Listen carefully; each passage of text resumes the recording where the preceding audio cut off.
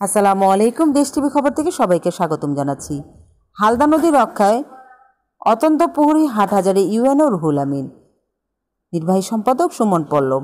দক্ষিণ এশিয়ার একমাত্র মিঠা পানির প্রাকৃতিক মৎস্য প্রজনন ক্ষেত্র হালদা নদীকে বাঁচাতে অত্যন্ত প্রহরী হয়ে দিনরাত পাহারা দিয়ে যাচ্ছেন হাটহাজারী উপজেলা নির্বাহী অফিসার রুহুল আমিন। তার ধারাবাহিকতায় রবিবার 21 অক্টোবর সন্ধ্যায় উপজেলার গুমান মর্দন ইউনিয়নের চেয়ারম্যান, ইউপি সদস্য ও এলাকাবাসীর সহযোগিতায় হালদা নদী থেকে অবৈধভাবে বালু উত্তোলনের একটি ড্রেজার মেশিন ও 1200 মিটার অবৈধ ঘেরা জাল জব্দ করে পুড়িয়ে ধ্বংস করেন। এ সময় উপজেলা নির্বাহী অফিসার রুহুল আমিন, উপজেলা প্রশাসনের পক্ষ থেকে গুমানমর্দন ইউনিয়নের সম্মানিত চেয়ারম্যান, ইউনিয়নবাসীর আন্তরিকতা এবং প্রতিনিয়ত সহযোগিতা আজকে ভ্রাম্যমাণ আদালত হালদায় সফল অভিযান করে।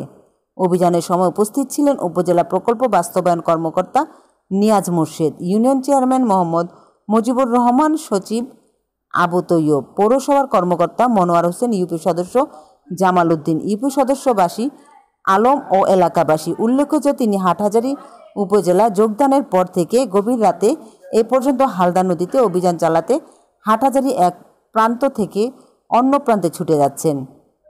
জব্দ করেছেন কয়েক হাজার মিটার জাল, বালু তোলার ড্রেজার, সেই সাথে কয়েকজনকে আটকও করেছেন।